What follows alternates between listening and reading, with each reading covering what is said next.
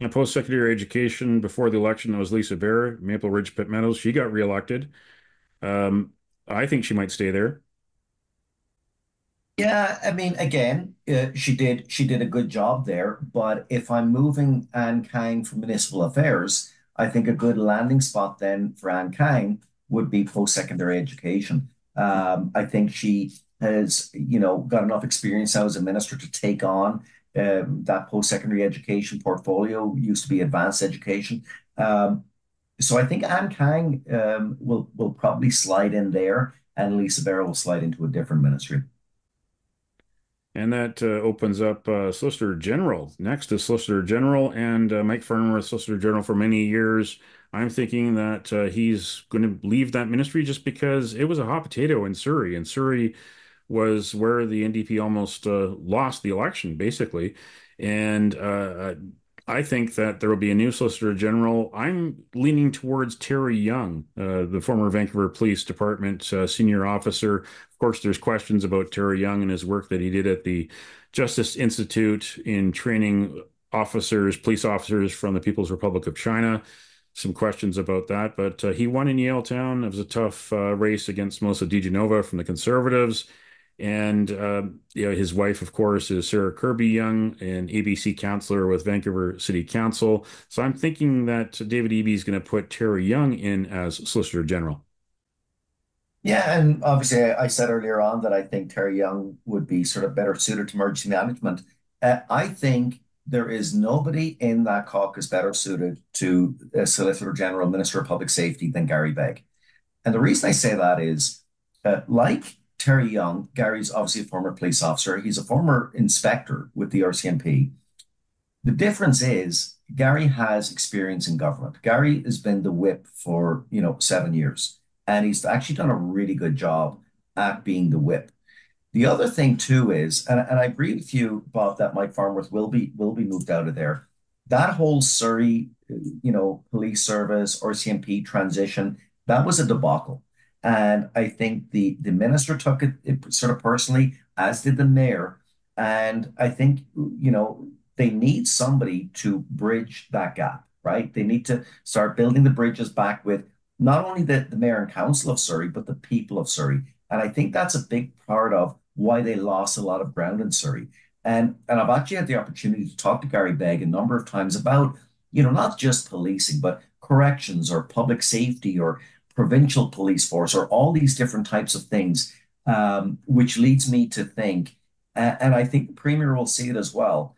There is nobody better suited to be Solicitor General of the province than Gary Begg. And I think that's where he will land. So next up is social development. Sheila Malcolmson from Nanaimo Gabriel Island has been the minister there, and I'm thinking that she will continue to be that minister. What's your prediction? I'm thinking Lisa Bear. I think social development would be a good transition for Lisa from post-secondary education. If I'm moving Ann Kang over there, then I got to move Lisa somewhere else. So I think social development would be a good spot for Lisa Bear, and I think that's where she'll land. And tourism, Lana Popham, tourism, sport, culture. Lana Popham has been the minister there, the veteran Saanich South MLA. I'm thinking because the Invictus Games are coming up in the new year, and then in 2026, the FIFA World Cup is coming to BC Play Stadium, that they'll want to have some continuity there, that Lana Popham will stay as tourism minister. Well, I strongly think that the Premier will move Lana back over to agriculture, and who I'm thinking for tourism is Spencer Chandler Herbert. Spencer has been, an elected member for many years. He's done multiple terms. Most recently, he served as deputy speaker. I do know that Spencer would ultimately like to become speaker, but I think he's got some more terms left in him. And I think, it's time for Spencer to have a seat at the table. And I think he would be very successful. I think he'd be very good in a portfolio like tourism. I think that's where he'll land. And transportation, that's open because of the retirement of Rob Fleming. That's a big ticket, a big controversy portfolio, a lot of moving parts. pardon the pun, but transportation is such a big role in British Columbia, especially after the promises that David Eby made about expanding the highways into the Fraser Valley. You've got a lot of projects, transportation projects, bridges, highways, SkyTrain that are late, over budget. It's a hot potato ministry, and someone like Mike Farnworth would be someone who could take charge there. Um, I think that transportation would be handed over to Mike Farnworth. Well, seeing as I think Mike is going to, excuse me, land in finance, I'm thinking Jennifer Whiteside. She's had a seat at the table as Minister of Mental Health and Addictions.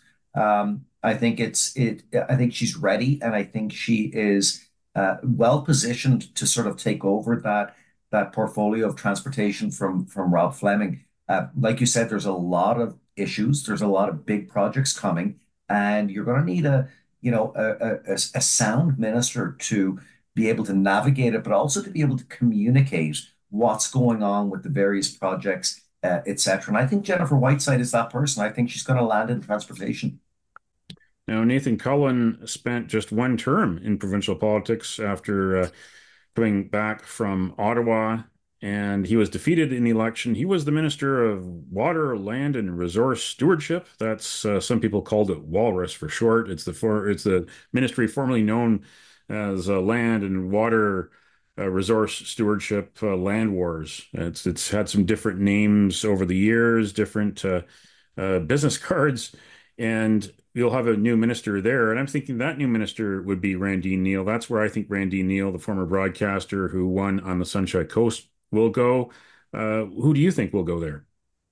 I'm thinking George Anderson. I think George Anderson is a little bit better positioned to take that over. Again, there's lots going on in that ministry, and there always is. We didn't really hear from Nathan Cullen all that much in the grand scheme of things when he was minister, but I think that ministry is going to start sort of, for lack of a better term, heating up in sort of the coming year or years. And George Anderson is a lawyer. I think he's incredibly well spoken. And I think that's a ministry that he could really sink his teeth into. I think George Anderson lands there. Okay, and then that's it for the ministry. There is a very important other position that is necessary for the operations of the legislature, operations of the parliament buildings, and that being the speaker. Now, Raj Chauhan was the speaker who succeeded Daryl Pluckus after the 2020 election.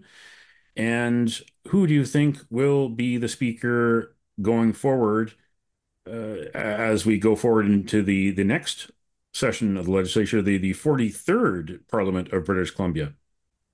Well, I know that the premier was hoping he could snag a conservative to fill the speaker's chair. I don't think that's going to happen. I just any of the sort of the front runners in my mind have already categorically said no, not going to do it. Go away. Don't ask me again. I think probably Raj Chauhan stays. He's been the speaker, since Darrell Pleck has vacated. He's done a reasonable job. He's fine as speaker. And the issue being, I know that Mike Farnworth wouldn't be opposed to it. I know Spencer would definitely like it, but you always have to look at, well, where are the people best suited? And I know Raj has made it very clear he would like to be speaker again. I think it's a comfortable fit. And I think the premier just says, okay, Raj, you're going to continue as speaker. I think Raj Chauhan continues. There we go. There we've got our predictions for the next version of cabinet, British Columbia's cabinet under Premier David Eby. It'll be announced, and the swearing in will be November 18th